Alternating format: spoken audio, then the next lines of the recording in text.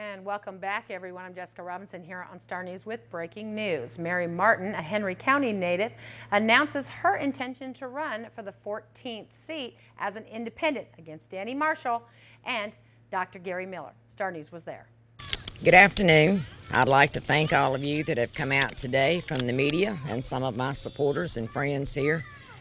I'm sure everybody's wondering why I chose to be way off down here in the countryside to make this announcement today, but let me share with you that this is home.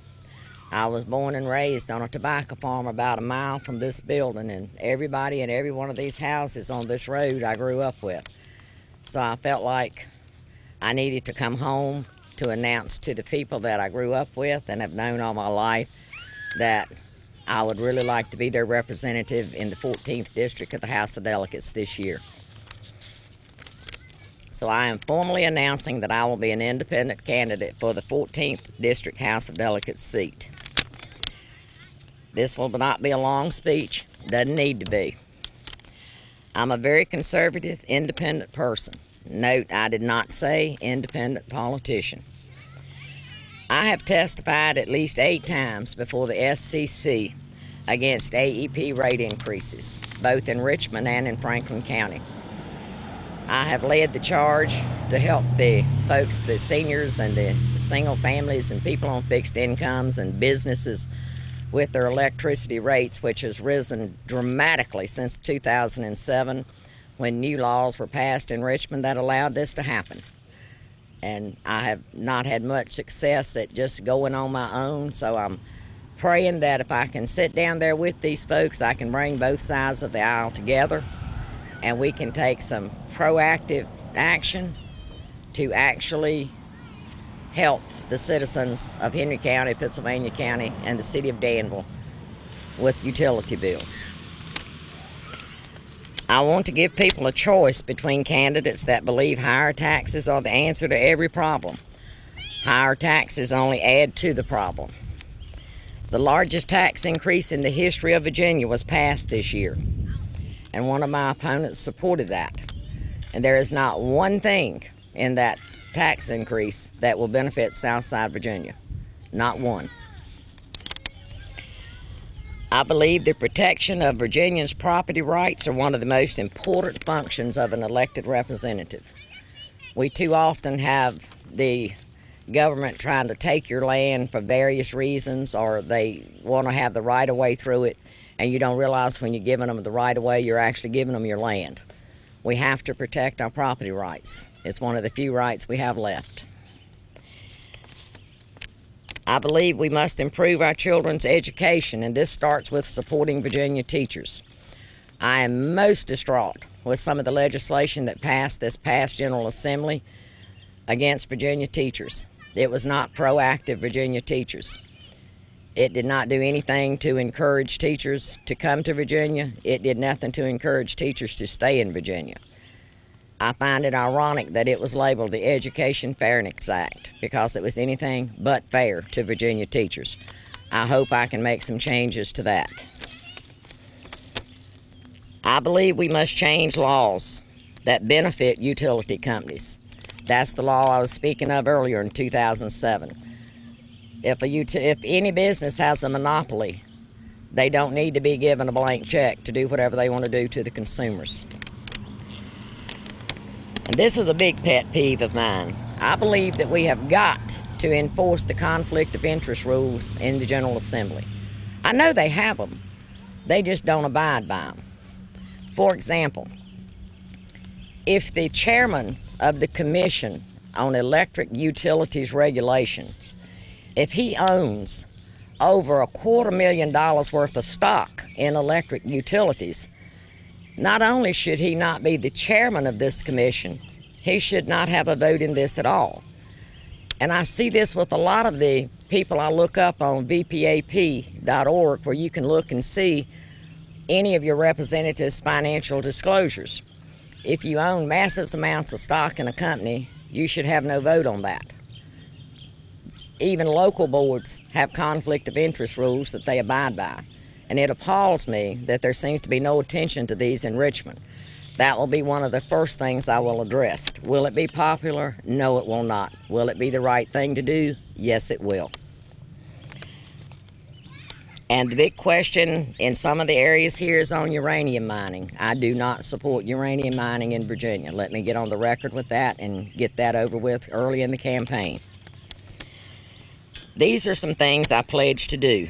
During this campaign, I will not make false promises. I will not promise you something that I cannot say for sure that I can produce. I can only promise you that I'll try to represent everybody equally and fairly. I absolutely will not engage in any negative campaigns against either of my two opponents. I will not have any part in ads or anything that looks to embarrass or humiliate either of my opponents, and bring embarrassment to their families. I'll have no part of that. We need to run on the issues. If you have a record, you need to run on your record. If you don't think you can run on your record, then you probably shouldn't be running. But I believe that we can all three be respectful and courteous, because I think the public in general is sick and tired of negative ads that always only give you one-liners and never tell you the whole truth. So I'm pledging now that I will not run that kind of campaign. If there was ever a year that you have a choice between voting for the two big parties, the Democratic Party or the Republican Party, this is the year you need to have that choice. I am an independent. I have always been an independent. I have never pledged my allegiance to either of the major parties, because I agree with a lot of issues on the Democratic side and I agree with a lot of issues on the Republican side. I have always voted for the person, not the party. I have voted both parties many times over the years. That I think will make me qualified to go to Richmond, and I can work with both sides of the aisle to try to make some changes that we need to make. And I'm looking forward to working on both sides of the aisle and see if we can all come together for the betterment of all the citizens in the 14th District, because that's what we need to do. I choose to run because I believe in our community, every area I represent, especially this little area right here. This is home. I grew up down here, and I'm very thrilled to be here today, looking around at neighbors and friends that I've known all my life, and that makes me happy to be here. I want to also try to do some things for some small businesses. There's regulations and red tape in Richmond that's really hindering small business. While I was out knocking on doors, I run up on a local small business here in this little community, a little family-run business, Trimpe's Auto Sales. And she was telling me about the red tape and the time that they have to go through to try to get anything done. They're looking at a 6-week turnaround from the time they buy a car before they can sell it. There's no need for that. So I'd like to address some of the issues with the DMV process and see if we can't, we need to look after small car business, not just big car business. The small business is what made this country, and that's what will continue to make this country strong, is small business. I will never refer to myself as an elected official. It is an elected representative. Anybody that calls themselves an elected official probably has an ego problem, because you are a representative, you are not an official. I thank everybody for coming out today, and I look forward to meeting a lot of you, because I'm going to be on the ground doing a massive ground game here. I'm going to try to visit as many of you as I can. I've already been to probably over 100 homes in the 14th District, and I've been well received. I've sat down and talked with people, and I've enjoyed meeting everyone I've enjoyed.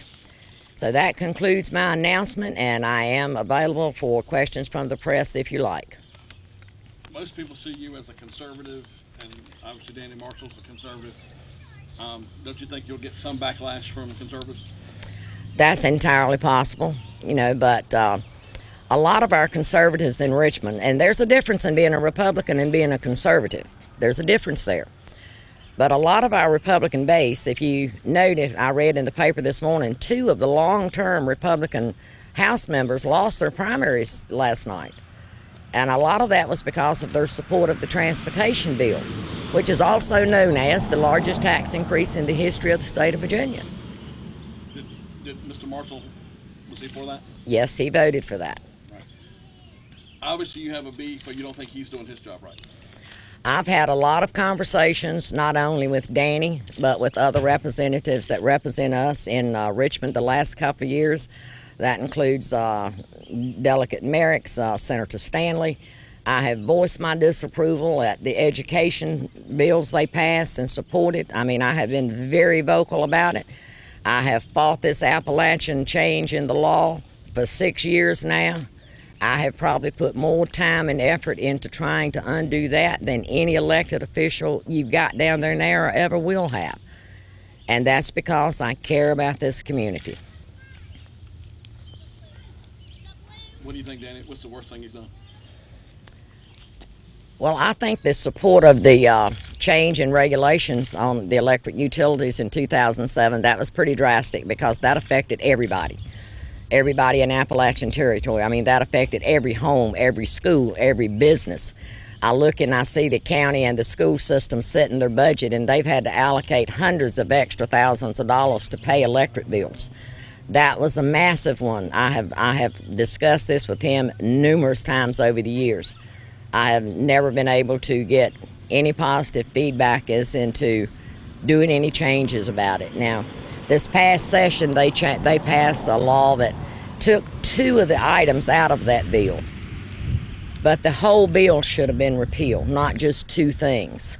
And also, when they passed that law, they made a huge statement. I got an email on it from Delegate Poindexter that they were hand-carrying this over to Governor McDonnell, and they had an emergency clause in it that said Appalachian would not have any more rate increases this year. They have 2 on the table right now. There's hearings in Richmond on August the 21st and August the 28th for increases. So I'm not sure exactly what that bill did away with, but it didn't stop Appalachian from continuing on this year. I have already made plans and signed up to attend those SCC meetings in Richmond on the 21st. Now, obviously, being an independent, when you get there, the Republicans and Democrats are going to be kind of lobbying you to, if you got in, they would be lobbying you to be on their side or the other. Which side do you think you'll caucus with? I will caucus with the Republican side. But I look forward to having many friends on the Democratic side, and I'm sure you'll see me vote with both parties on many issues.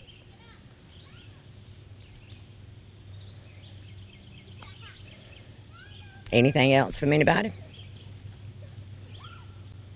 How do you plan to fundraise? I mean, is that... Very, very slowly. Very slowly. To me, if you've got to have $500,000 to win an election, you didn't win it, you bought it. So I do not expect any massive donations from any companies or anything, and I'm quite sure Appalachian won't be sending me anything. But, you know, small campaign donations, whatever anybody like to give, $5, $10, $1, you know, whatever you'd like to give. I'm not going to go ahead and beat people to death because they don't have any money. I'm going to do this with people on the ground. We're going to go to a lot of doors. We're going to spend a lot of time in neighborhoods and communities, sitting at dinner tables, eating pinto beans and whatever they're serving. I had some good pinto beans on campaign trail the other night. They were good. But you know stamps aren't cheap. Yeah. I beg your pardon? Stamps aren't cheap anymore. I mean, in other words, to get a campaign rolling, you've got to have some money in the bank. And it'll grow as we go. It'll grow as we go. But as I said, if that's what it takes to win, then there is a serious problem with our election process. Well, let's get this process started. Oh, thank you. Thank you. How much was the first donation? Okay, I have 2. I have another one from a small business owner that came in today. We have $50 and we have 5. So we have $55. Yay! Yay! Okay. And thank you. It's greatly appreciated. As are you. There you. Anyone else have any questions or anything? Thank you very much. Thank you. Now that's Mary Martin, a Henry County native, and she is running in the 14th, or for the 14th district, against incumbent Danny Marshall, a Republican, and Another opponent in the Democratic Party, that is Dr. Gary Miller. Now, Dr. Gary Miller is well known in Danville in Pittsylvania County. He's planned to run on the Democratic ticket against Danny Marshall, the incumbent who for many years has represented the 14th as a Republican. Mary Martin, many of you have known, has a history as a school board representative in Henry County. And is very proactive and has been for many years in fighting against increased utility rates along with local politicians and representatives.